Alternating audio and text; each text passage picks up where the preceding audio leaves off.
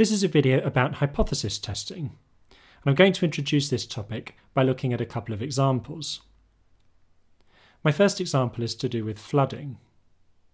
We're often told that in Britain, one effect of climate change is to increase the frequency with which rivers flood.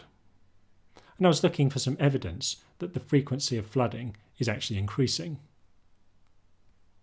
So one source of evidence comes from looking at the Thames Barrier. The Thames Barrier is a flood defence located in central London. You can see it here at the bottom right-hand corner of this picture. And you can also see the Thames Barrier in this picture, which shows the entire River Thames. It starts out near Lechlade and flows through Oxford, Henley, Windsor, and then through London, and finally out into the North Sea. The Thames Barrier is down here at the bottom right-hand corner again. So how does it work? Well, there are two ways in which London could flood because of the River Thames. One thing that can happen is that an enormous amount of water flows in directly from the North Sea and floods central London. Another possibility is that a huge amount of rainfall upriver of London fills the Thames with so much water that it then floods out into central London. And the main danger is that the River Thames is tidal below Teddington Lock. So in the worst possible scenario, a massive amount of rainfall fills up the river, upriver of Teddington Lock, so that the river is almost bursting its banks. And at the same time, high tide arrives, bringing a huge amount of water in on the tide from the North Sea. And then the combination of the water coming downriver from the rainfall and the high tide coming in off the North Sea produces a huge amount of water in central London, which could have an effect something like this. Of course, this isn't a real photo. This is just somebody imagining what it would look like. Okay, so the Thames Barrier prevents flooding on the River Thames by holding back the high tide that arrives out from the sea. And in this picture you can see that the barriers have been raised in order to hold back the water and prevent flooding. Now here's the evidence that I found from the Thames Barrier. It was built in 1983, and in the first 20 years since it was built, it's been raised to prevent river flooding about 1.5 times a year. But in the last 4 years, the Thames Barrier has been raised 11 times in order to prevent river flooding. Now the big question is 11 times a high enough number to give us good evidence that flooding is happening more often? Is 11 times in 4 years, when obviously we'd expect 6 times if it's 1.5 times per year on average, is 11 times so much bigger than 6 that we can say, yes, that's really good evidence that actually flooding must be happening more frequently? And this is what we use hypothesis testing for. So let me show you how we would do a hypothesis test in this case. First of all, we've got a random variable, a test statistic, which is the number of times that the Thames Barrier has had to be raised to prevent river flooding. And let's assume that that's got the Poisson distribution, because we're talking about the number of events in a fixed period of time, in this case 4 years. Then we set up something called a null hypothesis, which is a sort of default statement which tells us how things have been before. In this case, the null hypothesis will say that lambda is equal to 6. The expected number of times the barrier has had to be raised should be 6 if it's 1.5 times per year and we've got a time period of 4 years. Next, we set up an alternative hypothesis. In this case, this says that lambda will be more than 6.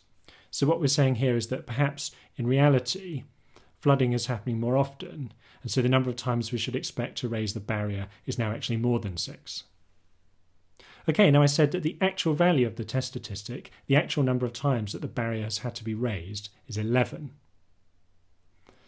And the great question that we want to ask is 11 a big enough number to be able to say that the alternative hypothesis, rather than the null hypothesis, is true? Now the way that we answer this is really clever. What we do is we assume that the null hypothesis is true. We assume that lambda is 6. And then we work out how likely is it that we would get a number like 11 as the number of times that the barrier has had to be raised if the expected number of raisings is 6, if lambda is 6. And if we find that that probability is really small, if it's really unlikely that we would get 11 raisings when the expected number is 6, then we'll say, well, in that case, the null hypothesis can't be right. It's so unlikely that we would get this outcome if the null hypothesis is true, then I don't believe the null hypothesis anymore. So what we do is we work out the probability of getting a number like 11. So we work out the probability that x is greater than or equal to 11 on the assumption that the null hypothesis is true. And obviously we do that by doing 1 take away the probability that x is less than or equal to 10. And we can find that by looking in the tables. If we find the column headed up by lambda equals 6, and look along the row where x is equal to 10, we'll see 0.9574. So we do the sum, 1 take away 0.9574, which is 0.0426. Okay, so that's quite a small probability. Now at this stage we need one more thing. We need something called a significance level for our test. And we usually use the letter alpha to talk about the significance level, and a really common significance level to choose is 5%. But the actual level depends upon what you feel like and how rigorous you want the test to be. Basically, the smaller the percentage, the more rigorous the test. So now we compare our probability with the significance level. And in this case, what you'll see is the probability is smaller than the significance level. So what that means is that we've got a really small probability, showing that it's really unlikely that we would get 11 raisings of the barrier if the expected number of raisings is actually 6. In other words, it's really unlikely that we would have to raise the barrier so many times if there hasn't been any change in the average number of flood events or flood warnings. So what we can do in this situation is to reject the null hypothesis. We can say, well, the null hypothesis probably isn't true. It's really unlikely.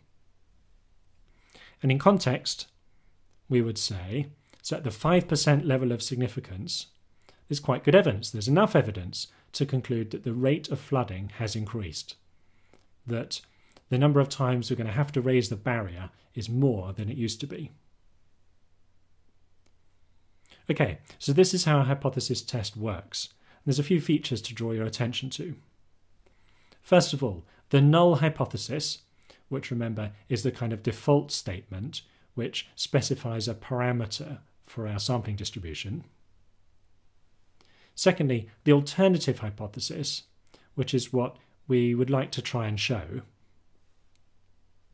And thirdly, the significance level, which is the sort of threshold value for probability, whether it's too high or too low. And the idea there is that if we get a probability that's lower than the significance level, then we can reject the null hypothesis. And one more thing to draw your attention to is that we found the probability that x is greater than or equal to 11. In other words, the probability that we get the actual number of events we observed or more than that. And that can be quite hard to understand at first, because it feels like we should be just finding the probability that the barrier has to be raised 11 times. Why are we finding out the probability that it's 11 or more than 11? And the answer to that is that the probability that it's exactly equal to 11 is probably always going to be small. In most situations, finding the probability that a random variable is exactly equal to one particular value will always be, or will mostly be, a small probability. For example, if lambda were very large, if lambda were 100, then even the probability of getting exactly 100 events would be very small, even though that's the expected value. Because as well as being 100, it could be 99 or 101 or 98 and 102. And the probability is spread out between all those different possible values. So the probability of getting one particular value is usually small. It doesn't make sense to just look at the probability of it equaling something. If we want to run a hypothesis test, we need to find the probability of getting 11 or a number similar to 11. And the way that we actually do it is to find the probability of getting 11 or more than 11. So it's the probability of observing the actual number of events or more than the actual number of events. The probability of 11 closures or more than 11 closures. Note that it's more than 11 rather than less than 11, because here the alternative hypothesis is saying that the expected number of closures is more than 6. So if 11 is bad for the null hypothesis, because 11 is more than 6, numbers that are greater than 11 will be even worse. 12 is worse for the null hypothesis than 11 is. So it's numbers that are more than 11 which are like 11 in suggesting that the null hypothesis is wrong. If the alternative hypothesis said that lambda was less than 6, then we would be finding the probability that x was less than or equal to something. Okay, so here are the definitions that you need to remember. The null hypothesis is a default statement that you're hoping to reject, but it's precise, it specifies a parameter of the sampling distribution, so you can actually calculate some probabilities. Secondly, the alternative hypothesis is the thing that you'd like to justify. It's what you might believe, and you're trying to find evidence that the alternative hypothesis is actually true. Thirdly, the significance level of a hypothesis test is the cutoff point for rejecting the null hypothesis. You reject the null hypothesis if you get a probability lower than the significance level. And you might be interested to see a graph showing the number of closures due to river flooding at the Thames Barrier since it opened. You can see that as time has gone by, there do seem to be more and more closures, although the closures seem to have peaked between 1999 and 2003. And you might agree that if you just looked at this graph in isolation, you might be unsure whether you would be able to say that the incidences of flooding, that the need to shut the barrier due to the possibility of flooding has increased. So it's really good that we've got this proper mathematical test which enables us to say with some confidence that the number of times we have to shut the barrier due to the possibility of flooding is increasing or has increased. This graph shows us something else that's important about hypothesis testing, and that's that because it all depends on data, which is random, a hypothesis test can end up leading us to the wrong conclusion. For example, if we'd have carried out the test in 2008, there wouldn't have been any cases where the barrier needed to be raised recently, and so we'd have ended up not rejecting the null hypothesis. We'd have said, well, there isn't sufficient evidence to say that the amount of flooding is increasing. And that would have been a mistake, because we can now see that it is. Notice that the opposite thing can happen as well. You can end up rejecting the null hypothesis, even when the null hypothesis is true, if you happen to get freakish data, where your test statistic is unusually big or unusually small, just by chance. So do remember that hypothesis testing is using data which comes about through a random process, and so it's not an infallible guide to what's true and what's false. It's just the best kind of decision procedure, the most rational decision procedure that we can come up with, especially as statisticians. One thing before we finish this example though, I said at the beginning, let's assume that this random variable has the Poisson distribution, and it would probably be a good idea to think about whether that's actually reasonable. So here are the criteria for a Poisson distribution, and you might like to think about whether they're met. First of all, remember, the events must occur randomly in a fixed interval of time or space. Well, that's probably okay, because we did have a fixed interval of time. It was 4 years, and presumably we're happy to say that flooding is a kind of random event. It's certainly not a predictable one, or at least it's not predictable more than a week or two in advance. The next criterion is that the events must occur at a constant average rate. And you can probably see that that's not really going to be met, because the probability of flooding must change at different points in the year. And in particular, it's going to change at different stages of the moon's cycle, because at some times the tide is higher, the high tide is higher than at other times. And obviously, when the high tide is at its highest, that's when London is particularly vulnerable to flooding. And at those times, it's more likely that we're going to have to raise the barrier.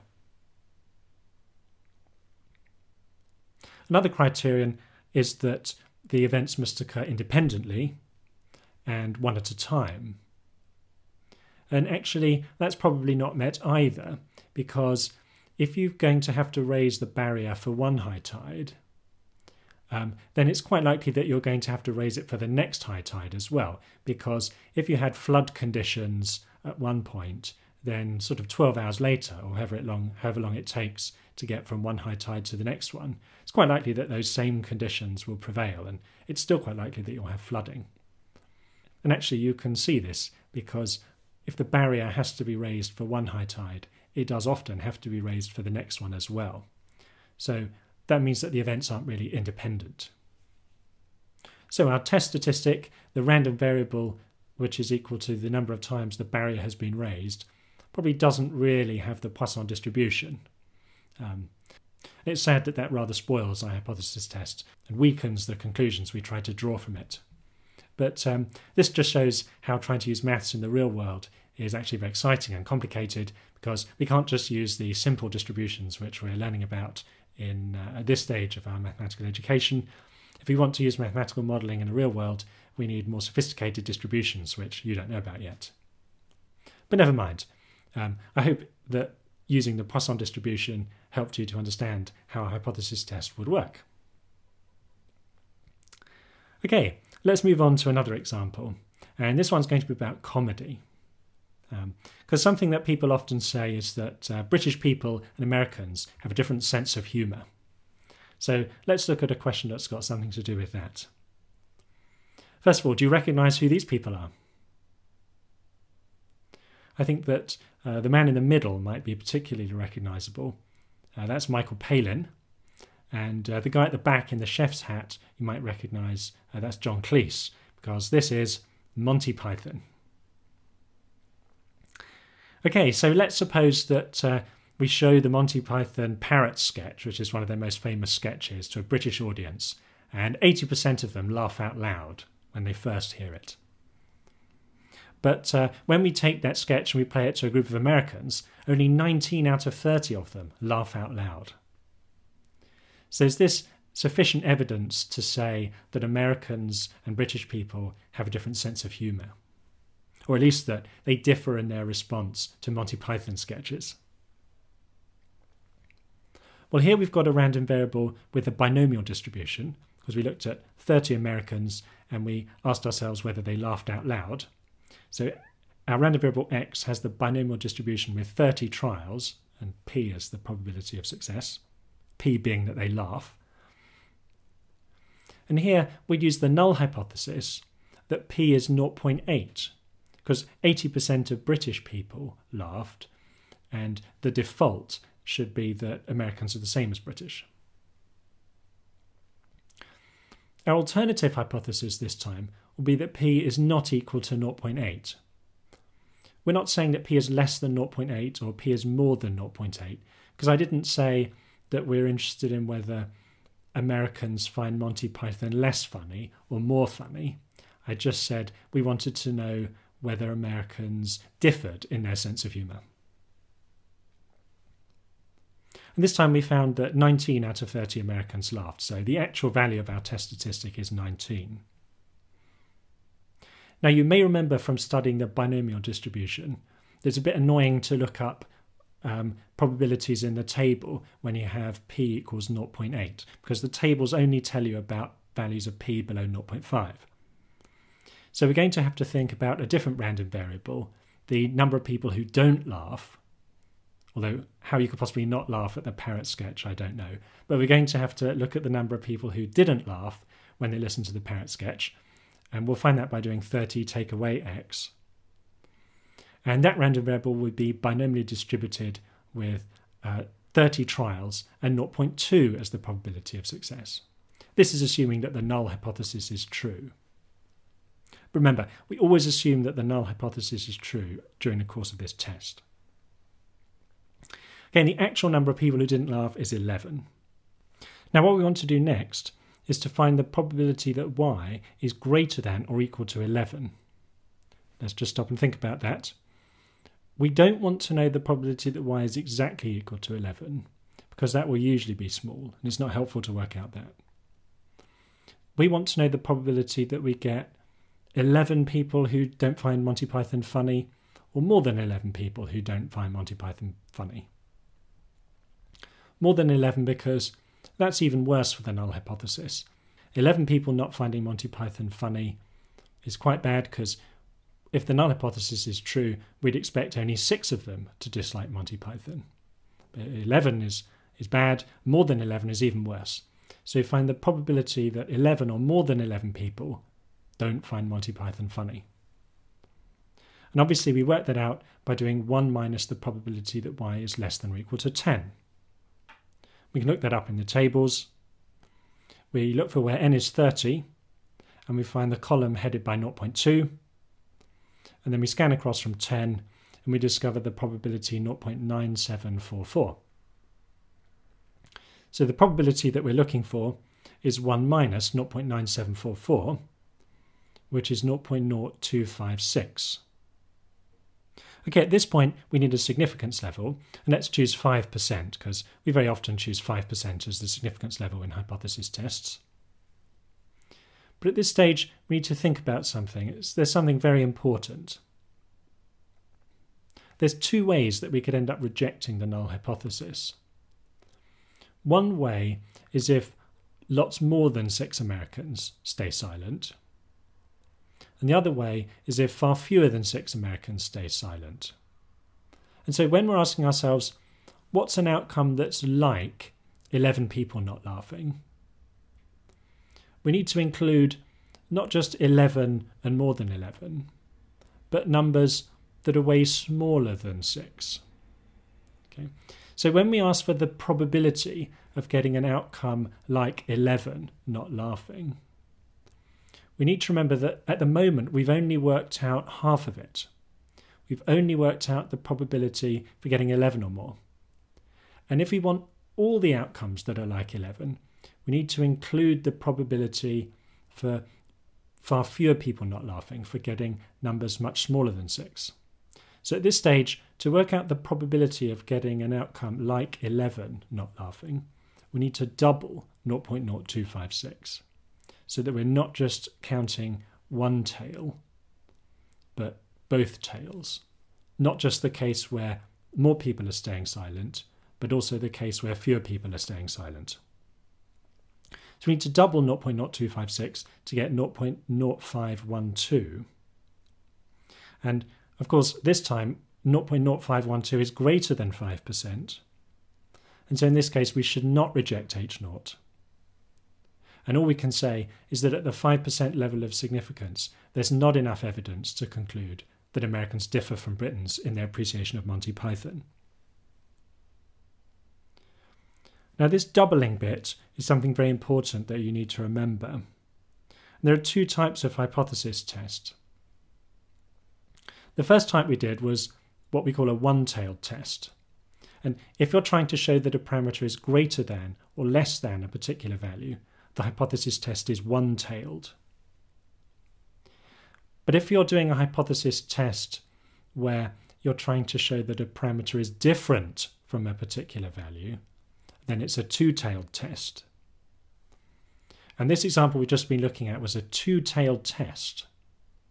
And that has this added complexity that you'll need to double the probability that you work out before you compare it with the significance level. Okay, let's just think about whether the binomial distribution was really an appropriate model in this situation. Here are the criteria for a binomial distribution. First of all, the number of trials must be fixed. Well, that's okay. We looked at 30 Americans, so we had a fixed number of trials, the 30 people. Secondly, each trial must have the same two possible outcomes. Well, that seems okay because either they laughed or they didn't laugh. But then again, when you think about it, maybe there would be some ambiguous cases that are between laughing and not laughing where you weren't quite sure whether that counted or not, and that would present a problem. Thirdly, the trials must be independent. And I suppose that depends on how we did it. If we put the Americans all together in one room, then I guess it wouldn't be independent, because probably if some of them laugh, then that makes it more likely that some of the others would laugh.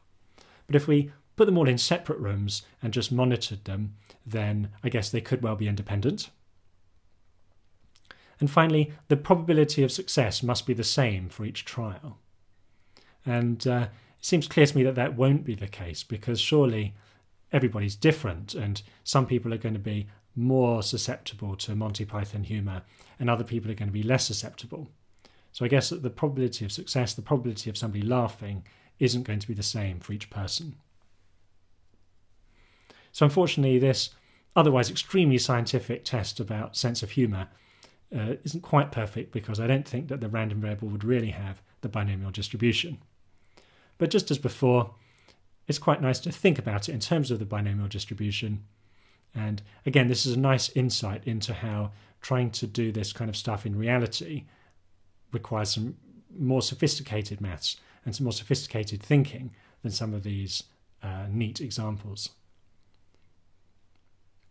But that's all part of the fun of maths. Trying to apply all this stuff in reality is even more exciting than these examples suggest. Okay, so this is nearly the end of my introduction to hypothesis testing. It's something which you'll want to practice a lot and look at a lot more examples until you get the hang of it, but I hope this has been enough to give you the idea. There are some key definitions that you need to remember.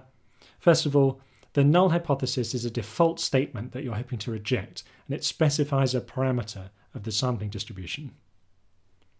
Secondly, the alternative hypothesis is the thing that you're trying to justify. It's the thing that you're trying to get evidence for. And thirdly, the significance level is the cutoff point for rejecting the null hypothesis. You reject the null hypothesis if the probability is lower than the significance level. And finally, there are two types of tests. If you're trying to show that a parameter is greater than or less than a particular value, the hypothesis test is called one-tailed, and that's the easier kind. Secondly, a hypothesis test is two-tailed if you're trying to show that a parameter is different from a particular value. And in that case, there's an extra step which you need to get clear about. So, that is the end of my video about hypothesis testing. I hope you found it useful. Thank you very much for watching. By the way, I suggest you go and watch the parrot sketch. I suspect it's going to have had more views and more likes than this video.